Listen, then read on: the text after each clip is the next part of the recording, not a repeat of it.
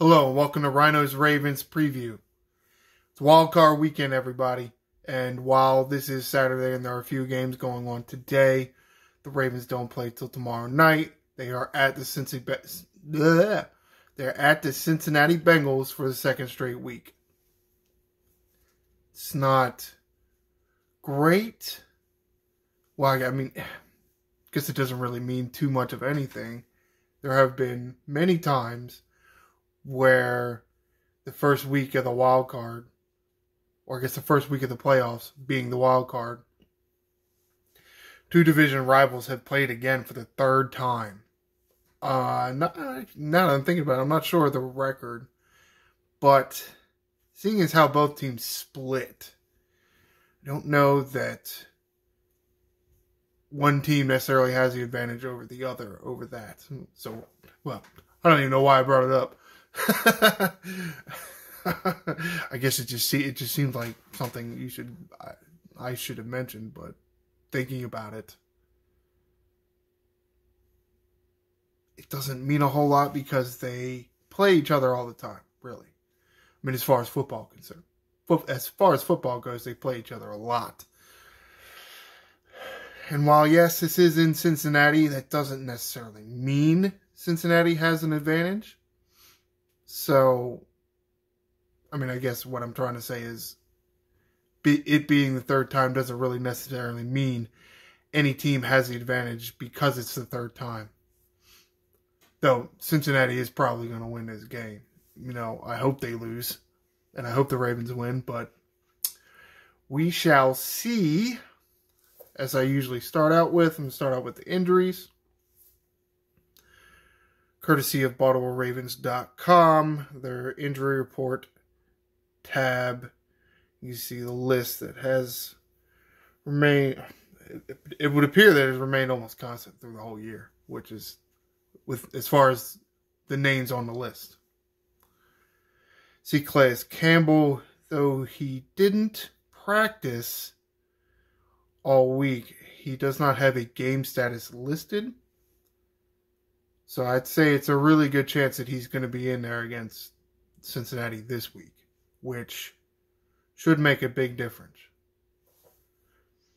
Well, we'll see. I mean, the theory would be that with him in there in the middle, that should ensure that Patrick Queen and Roquan Smith don't have to fight off as many offensive linemen getting up to the second level. Because with, almost forgot his name there for a minute, with Calais Campbell in there instead of out, offensive linemen would have to shift more of their concentration to him instead of being able to get up to the next level. Gus Edwards is listed as though he will play. Article I will talk about later says that he is slated to play. Huntley's on the list, but, I mean, it's that shoulder and wrist thing again. He's listed as questionable. There is an article for him as well. Jackson's out. Again, more to come on that.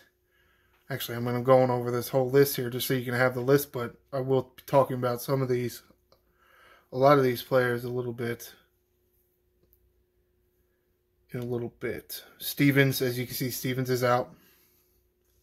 It is significant because, actually, I'll wait until I get to the article, otherwise it'd be like I'm stealing somebody else's words, which I almost did that for a minute. Spend too much time reading some of these people's articles, and then you go record yourself. You're like, oh, wait a minute, those aren't my words. Tylan Wallace is out.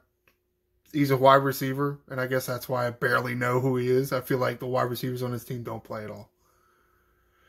Let's get to the first article, written by Clifton Brown, BaltimoreRavens.com staff writer. It's about J.K. Dobbins. As you can clearly see with this headline, he wants it on his back. That is usually how number one running backs think. It's nothing new. Not that I'm saying that he shouldn't have written this article. I'm just saying I hope they all think that way. is subchapter, kind of. Depends on how you look at it, I guess. Anthony Brown gained some experience in Week 18. Get to this part about Harbaugh talking about Jackson's recovery, and there was a tweet that Jackson put out, I can't remember how many days ago, about a little more specifics on his injury and what type of sprain-ish that he has with his knee, and how he's not there fully yet enough to be able to give it a go this Sunday. I do think it is kind of strange that most of us out here, not in the know with the team or these players, we're kind of speculating, well, this was supposed to be like a 3 or 4 week injury, so what's he doing? Like, it doesn't seem like he's anywhere closer. Is the injury worse than we were led to believe? Is Jackson not wanting to push himself because of his contract situation? But at the same time, like he's almost damned if he does, damned if he don't at this point. Do you want to give a guaranteed contract to a quarterback that either gets injured frequently or you think may not be willing to put himself out there, risking more injury over money? Some of this is speculation, but I think it's going to boil down to that he's not going to get his guaranteed contract, by the Ravens at least. He will most likely be franchise tagged. However, they'll have the franchise tag placed on him next year, most likely. Will the Ravens look for a new quarterback or not? Don't know. I would say yes. But here, Harbaugh was asked about, to a certain extent, about the tweet and about the injury specifically, and there is a legal thing that there are some things that they just can't disclose about certain specifics of the injury. And then even more about the tweets, right? Because there is a certain sense of freedom with the internet and social media. These teams don't really have a right to control what players say on Twitter. Players want to comment about this injury or that injury or whatever, that's on them. I think as far as, things that could potentially be hurtful to the organization, they're probably not allowed to say. But as far as that, the players, scroll down. Gus Edwards did leave the last game with a concussion. And according to this article, he has cleared that ahead of Friday's practice and was a full participant in Friday's practice. So that's good news. Hopefully, we can have both of our running backs, Gus Edwards and J.K. Dobbins, ready to go and ripping it up down the field. We shall see. This article written by Ryan Mink, also staff writer at BaltimoreRavens.com. Tyler Huntley did practice. You see here some of his comments about being between 90 and 100%-ish ready to go. So he's going to play. Is his, tendonitis? It said in there tendonitis or something, which I don't remember if I realized it was tendonitis. I honestly don't remember. Some of these injuries kind of just get said. And because there is a medical reasoning, just disclose a lot of this information. Doctor-patient confidential, stumbling all over my words again. Confidentiality kind of thing there. Talks about Gus Edwards, clearing concussion protocol. Here's Marcus Peters. Marcus Peters is going to return. He will play. And as I was going to say before, this is, as you can see, Ryan Mink's article. Ryan Mink wrote this. As you can see here, Peters is coming back, and it is significant because Stevens is out, which is bad. But I did like Worley's play last week, even though he did get to beat a few times. Having Peters and Worley and Humphrey there, hopefully will go better for the Ravens' pass defense. Huge news as far as contracts go. And this is kind of why I really think that Lamar will not get his guaranteed contract, is because a lot of the money here for the Ravens for the next 5 years is going to go to Roquan Smith. Where are some of the numbers? Yeah, 5-year deal worth $100 million. So this is averaging $20 million a year for a middle linebacker. I'm not trying to say that he's not worth it. I'm just saying that, wow, that is a shit ton of money. Wow. Whew. I do think based on his play, he has proven that his play is worth it. Well, will that continue? I don't know. I think one of two things happens a lot of times with these big contracts, especially as far as the Ravens go. Either they are a bad judge of talent and a bad judge of the person and their work ethic, or they're just straight up unlucky. You think about Joe Flacco after the last Super Bowl and the contract he got, and where his play went after he got that big contract. And I guess the idea a player is thinking is they're making a little bit of money on a rookie deal, so they'll play less cautious, high risk for the high reward,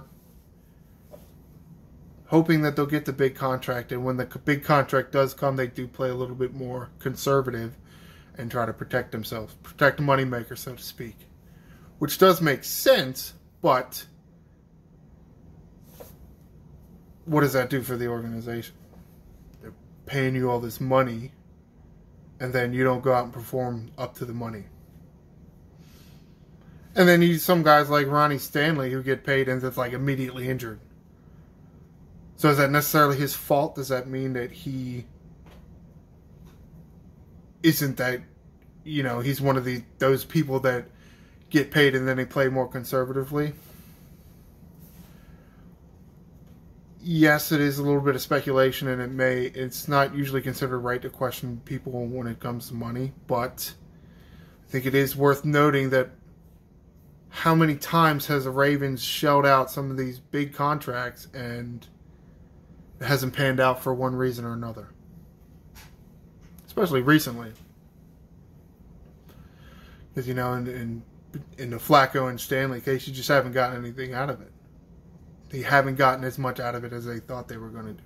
Yes, now Flacco did deal with some injury, but I think it was like the second half of that big contract he got a knee injury. But it goes along with what I was saying about them drafting injured players. A lot of injuries with this team, so it may be in this league in general. So you really do have to be careful who you spend your money on. You'd like to go out there and give every player as much money as they want. Sure. And then you can keep all your players that you've drafted and you've spent time training them and developing them and such. But you just can't do it. So you really have to be careful where you spend the money because you're limited. Hopefully, Roquan plays like Roquan. And I'm really hoping they do. I'm sorry to question him, but I feel like the Ravens have gotten burned in the past. Now, I will say that given this organization is the Ravens and one of their biggest, I guess, well, Ray Lewis was either second pick. I think Ogden was the first and Ray was the second pick they ever had. You had possibly one of the greatest middle linebackers in the history of the NFL play for this organization, drafted by this organization. That does carry a certain weight with players. That if they don't, that they may not be honoring the legacy of players like that if they don't play well. So,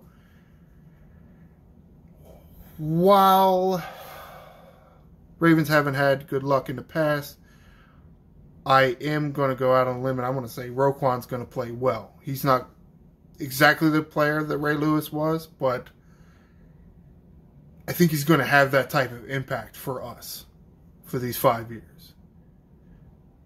He's only been here a few weeks, and people are talking about what kind of leader he is, what kind of man he is, and we can all see how he plays on the field. Yes, he's not as good as Ray Lewis, but as far as the era he is in, he's one of the better middle linebackers you're ever going to see this era, at least. So, while we may be losing a Lamar Jackson, or we have currently lost him, and we may or may not see him for the rest of however long, it looks like we're going to have Roquan Smith quarterback in our defense, and that's what Baltimore Ravens does, right? Defense wins championships. So, while I don't know how this game is going to go, the defense should be playing well. Campbell back, Peters back. Roquan Smith should be very happy. I think the defense is going to play very well. Hoping they will. But I guess you wish in one hand, shit in the other, see which one fills up faster. So we're gonna see. Especially with Campbell back, I don't think Cincinnati's going to be able to run as well. He's going to be sucking up more attention from the linemen. Like I said before, Queen and Roquan will have more freedom to run around the field and chase down the running backs, and hopefully also stay in the middle of the field on a passing play and get in the way, right? So those 10-yard passes to the tight end should be reduced, and therefore hopefully all Cincinnati will have are bigger shots down the field to Chase and Higgins. Now with Peters back, that does bolster the secondary. So things are looking up, I think, for the defense. We'll see if the offense can do their part. Huntley is Dobbins and Edwards back. That does help. We'll see how Greg Roman handles. God, I want to call him Lamar Huntley. Tyler Huntley in the passing game. They're going to have to move the ball. They're going to have to put touchdowns on the board. Not just points, touchdowns. Yes, I do have confidence in the defense, but Cincinnati's offense, they're rolling. They are rolling. Joe Burrow's got a big arm, and he's got big receivers to throw to. I want the Ravens to win, but no, I can't do it. I really can't. As much as I think it's going to be. Now, you know what? I'm not even going to do any predictions. I'm not even going to do it. I'm not going to change anything. I do think it's going to be a good game. I think it's going to be a much better game than last game. Remember, it is the primetime game tomorrow, Sunday. That's going to do it for me. I am the Angry Ryno. Like, subscribe. Fly, Ravens, fly.